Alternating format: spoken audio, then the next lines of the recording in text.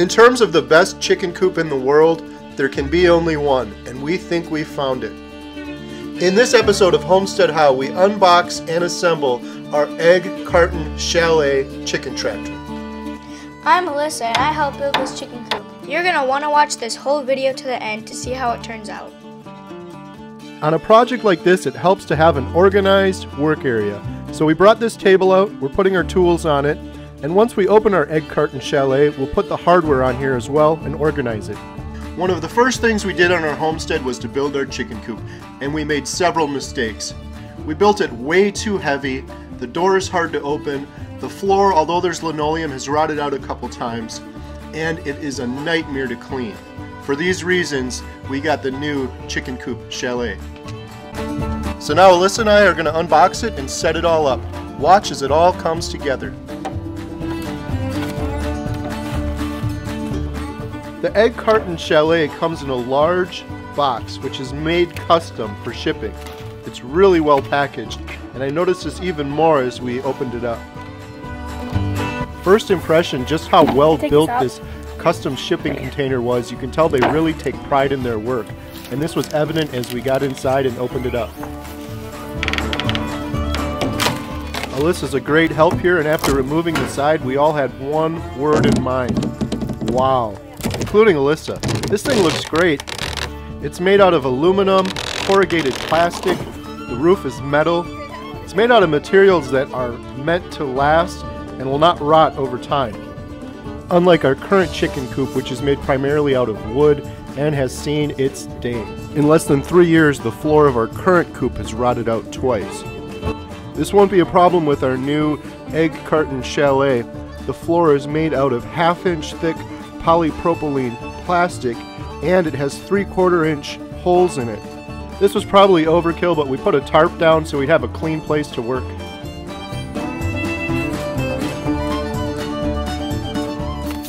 The directions are found inside the box, along with several bags of hardware. Each of them are labeled conveniently. We took just a few minutes to separate all of the hardware out based on the instructions. This really helped with the project. Having things organized up front made a huge difference. A little bit of forethought goes a long way. The instructions are great. They're in perfect English. The first page shows all of the parts that come included in the little hardware bags, the tools you need. Each instruction also comes with a picture. We followed it step by step, and we literally had no problems or any point where we had to back up because we made a mistake. If you wish to check out the instructions before your shipment arrives, you can print them out on their website. Their website also has some great instructional videos as well as an FAQ section. It's great to have an extra set of hands here. Alyssa was an excellent helper. We pulled each piece out, and much like the hardware, the pieces are also all labeled. Everything was packaged great. Nothing was dented or dinged. The wheels and the axle were at the bottom, along with the metal for that. It may be intimidating with everything laying out, but it actually goes together really quickly. And again, the quality is definitely evident here. We love this perforated flooring where the chickens will sit. It's easy to clean up. You can actually just use a power washer to clean it off. Again, unlike our current chicken coop, which is a disaster to clean every single time. Now that we have everything laid out, including the tools, the hardware, and all of the parts, everything should go pretty smoothly. So now begins the build. Be sure to check the description. We'll have links to each step of the process. That way, if you're building this yourself and you're stuck on a certain step, you can skip right to that by clicking on the link in the description. For step 1, you want to lay out the 2 end and rear frame pieces of the chalet with the tops to the outside. This is easy to do because they are all conveniently labeled. Step 2 will fasten the rear frame pieces to the right end piece with 2 3/8 by 1-inch bolts. And we just want to finger tighten for now.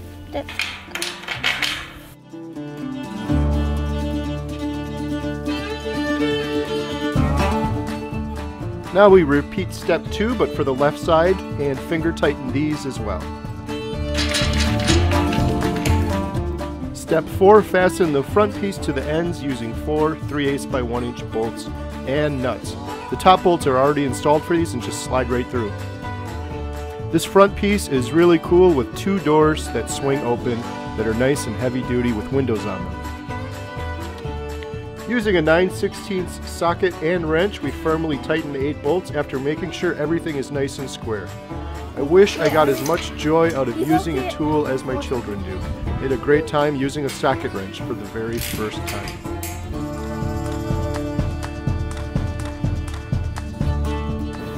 For step 6, we need an extra set of hands to lower the floor into place.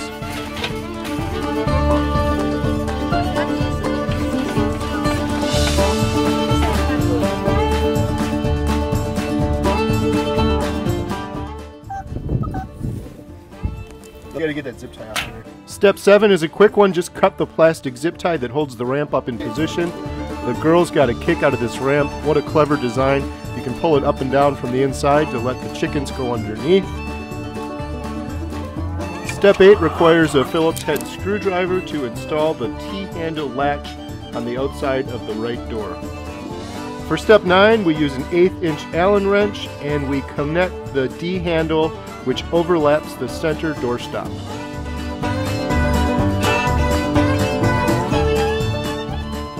Next, repeat the same procedure on the left door. If you have some goats nearby before proceeding to step 10, give them a little bit of attention. Our goats distracted us a bit before moving on to step 10. Slide the front lift frame under the left end of the egg carton and fasten it to the main frame. You use 2 3/8 by 1 inch bolts as shown on the screen.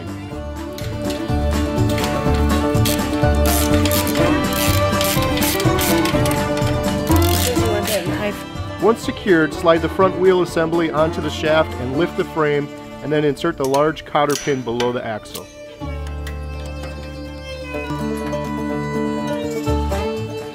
We're on step 11. Fasten the rear axle using the 2 U-shaped brackets. Do we have those, Alyssa?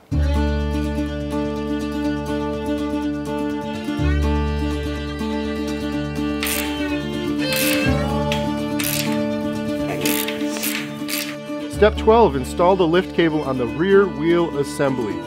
You want to make sure to use the lock nuts and the 5/16 by 1.5 inch carriage bolts for this part. Okay, we're installing the lift cable now on the rear axle.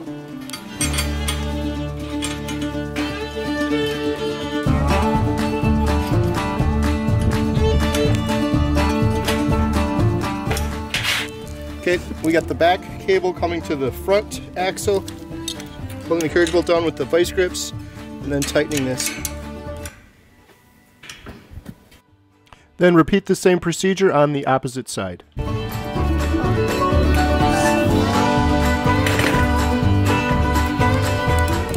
Step 13, slide 2 wheels onto the front axle and secure with small cotter pins. Actually, there weren't cotter pins. It looks like they've upgraded things. So instead of the cotter pins, we used these axle caps. There's 4 of them.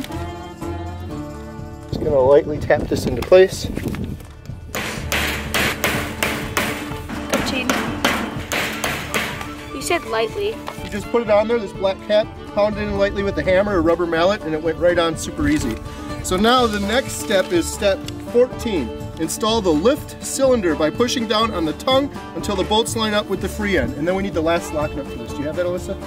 So now we use this handle to push the handle down until it lines up. That's going to assist and make it easier to go up and down. Wow, that's a lot easier. So now I just put the lock nut on there. I'll tighten this down.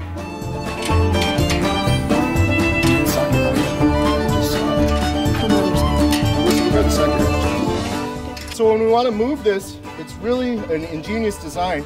You pull down on this handle and it pulls this cable and it lifts the rear tires up. So watch, I'm going to push down on this. You barely have to push down because this ram assists things. So now the whole thing's up in the air. Now with one hand you can easily move it and steer it. That is so cool. Okay, so the next step is install the 3 ceiling hooks. So I came back over to our table, which is almost empty now because we went through a lot of that hardware. Here's the 3 hooks. Look at this, Alyssa. Yeah? We have to put the ceiling hooks in. Can you guess where we put the ceiling hooks? Right here. Nope, you're wrong. Right. I don't know. Do you have any other guesses? Maybe come over here and look. Any other guesses on where we put the 2 ceiling hooks in this one? Any other guesses? Right there. Oh, right. Just don't over tighten it. Until the screw things go down. Yeah, once the screws are gone. Okay, so we have 1 hook left and we're on the other roof panel. I'm gonna let Alyssa do the honors. Can you guess where it goes? No. Right here. Oh, right there where it says, what does that say? Ceiling hook. Okay. Using a C-clamp, securely fasten the temporary roof support. You saw that piece, right? Yeah, it's right here. And then I saw a piece over here, right here, in the roof bag, there's a C-clamp. It comes right with it. You don't even need one. Step 16, using a C-clamp, securely fasten the temporary roof support on the top frame and center it. That's this. It came with the C-clamp. So that's all attached. It's centered perfectly between the doors. That's just to temporarily support the roof piece, which is step 17. Next, install the left roof section. Alyssa, that's the one with the 2 ceiling hooks.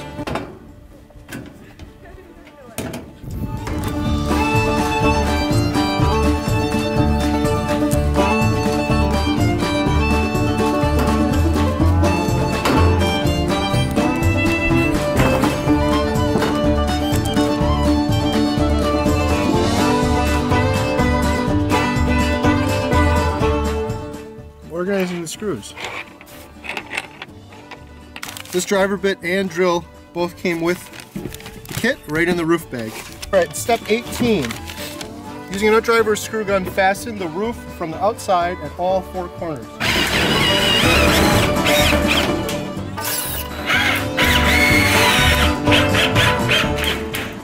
Step 19, install the gable panel without the window on the back side.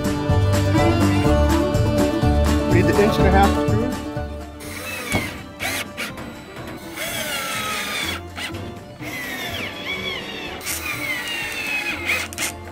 Step 20, install one of the white aluminum gussets with 6 1.5-inch washer screws. Fasten the bottom of the gable panel using the bit provided. So these bottom 2, there's a piece of metal behind here, a piece of aluminum. We'll use this drill bit that comes with it. We're going to drill through here. And then we hand tighten them with the screwdriver Alyssa's got there and the 1-inch screws.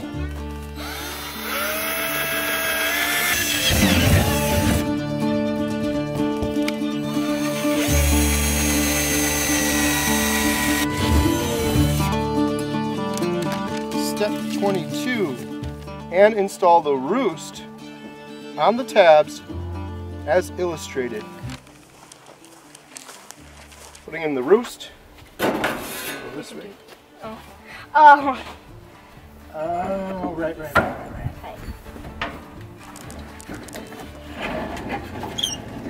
Oh, it goes like that. The house right front.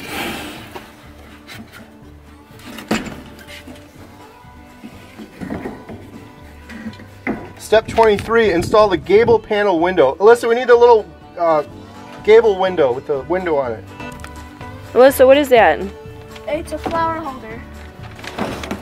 What did you say it was? A chicken feeder. That's pretty cool. They give you a flower holder too. That's awesome. The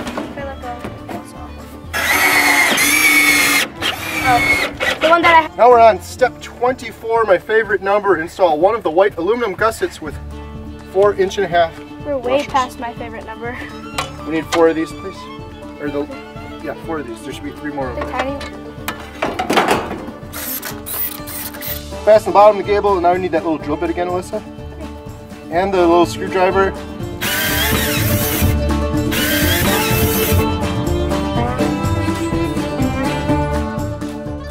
We're on step 26. Install the scallop to gable trims.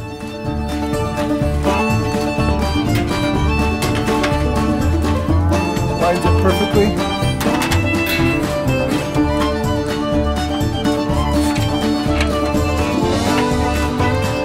Hand tight.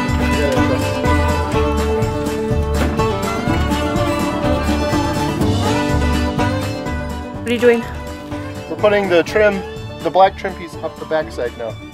It's 2 bolts. It goes on perfectly. You line them up at the top before you tighten them down all the way. So we're just hand tightening them and you center the two pieces here, and then you tighten it with a socket wrench.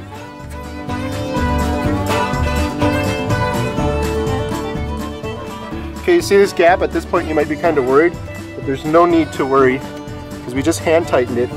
Now you can bring them together before tightening it perfectly, like that. Using a drill and the 1-inch black washer screws, install the bottom angle trim pieces.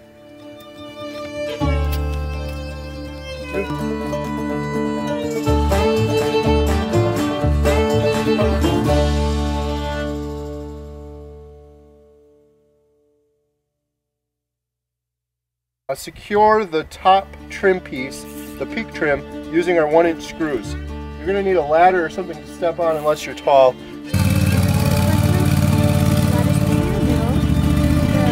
Nice and centered.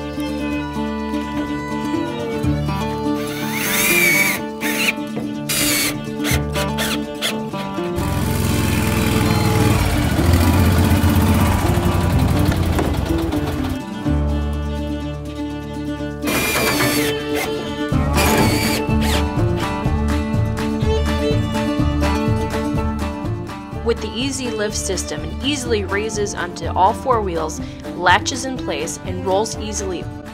This egg carton chicken chalet has many clever design aspects, including how you raise and lower it. We're going to show you how this easy lift system works and how you raise and lower it. So here we're going to quickly demonstrate how to put your egg carton chalet in the up position so you can move it. Simply lower the handle to about 6 inches off the ground and then rotate about 3 inches to the left. You'll see the latch pop and it locks in the up position so you can easily move it with one hand. Once you moved your egg chalet and you're ready to put it back down, you simply lower the lever down straight and then raise it back up and it drops right back down to the ground.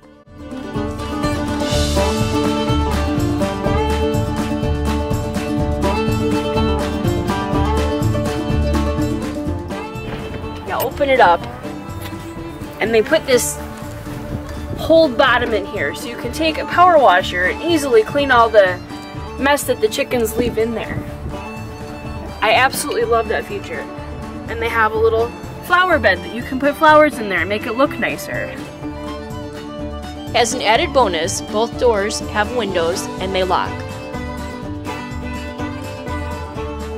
Another feature that I really like is you can raise and lower this ramp for the chickens to go up and down.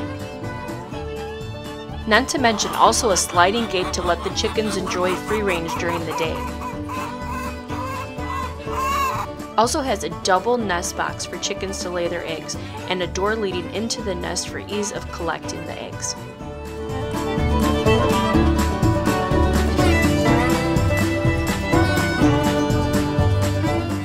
Overall, we love the design and look of this chicken chalet. They really thought of everything. It took us about 2 hours to complete the build. To find this chicken chalet or other chicken tractor options, make sure you check out eggcarton.com. They also offer Egg Carton Mini, Egg Carton Classic, and a Yolks wagon, which is super cute. Or you can build your own with your own wheel lift kit.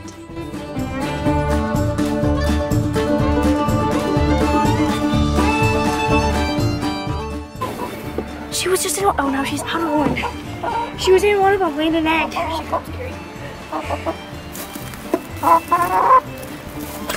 Hey, that's not the way out. How did she fit through that?